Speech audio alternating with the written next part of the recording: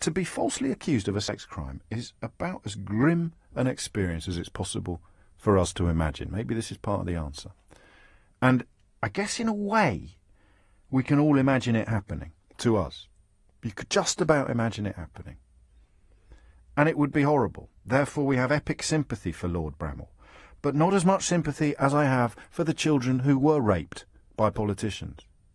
That's where I'm absolutely lost on the coverage of this story. You hear people, you read them, you watch them on the television, and they talk about witch hunts, and they talk about climb downs. They've even put the word humiliating into the description of what the Metropolitan Police have to do now. The humiliating climb down. Because they took an accusation seriously, they treated the accuser with respect and dignity, and it turns out they might have been misled. What do you want to see in response to a story like that? Do you want to see every woman coming forward alleging rape to be treated like a liar? Which is what used to happen in this country. Is that what these men want? They want to go back to the days when all children were told to shut up and that the priest would never do anything like that.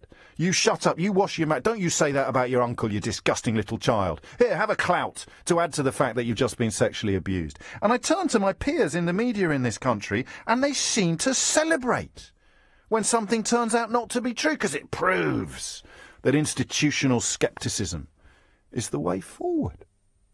And I stare and I stare and I stare at these stories and I wait for the penny to drop. I wait for the shaft of light to shine into this coverage in a way that makes me see it somehow differently from celebrating.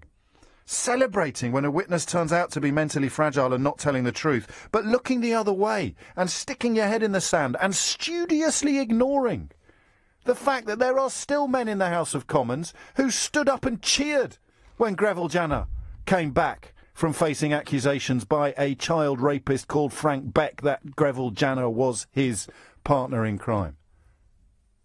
I do not understand it.